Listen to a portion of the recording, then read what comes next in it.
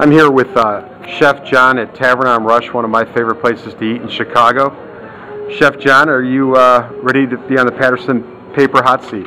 More than ready. Alrighty. What factors went into deciding to make the change to the Patterson Paper beverage napkin? Cost was the biggest factor, quality, and our exact logo, and getting the best logo onto the paper. How important was it for me to be in as the manufacturer's rep and making the call versus maybe just a typical distributor rep making the call? I think it was very important because you know your product better than they do, and you know how to get me the information and the drafts, or whatever we call those, to show me exactly what it's going to look like, and then I can compare it to what I was using before.